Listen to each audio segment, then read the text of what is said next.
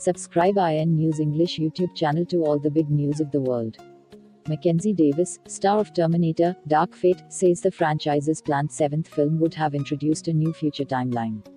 Davis, currently starring as Harper in Hulu's Christmas movie Happiest season, played Grace in the sixth entry in the Terminator franchise.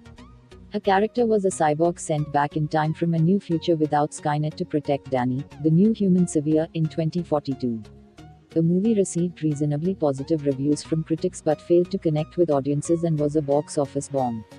Terminator: Dark Fate was initially meant to be the start of a new trilogy of Terminator movies focused on the latest AI threat, Legion, with producer James Cameron hoping to make up for the poor reception of Terminator: Genisys.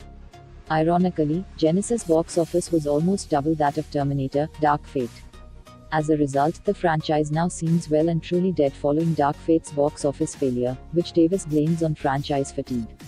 Still, there were plans in place for a sequel, teased by the movie's final scene featuring Dani and Sarah watching 10-year-old Dani, and now Davis has revealed the sequel's focus point. Speaking to the Happy Sad Confused podcast, Davis reveals the sequel's plot would have taken place in an alternate timeline created by the events of Terminator: Dark Fate, which sees her character, Grace, killed while trying to save young Dani. Davis adds that while Grace wouldn't have been resurrected, she would have appeared anyway, given she came from the future, and the plot was going to focus on that future. It was gonna be a sort of timeline thing, where there'd be another timeline that you'd explore. Like, there's no resurrection, but she came from the future, so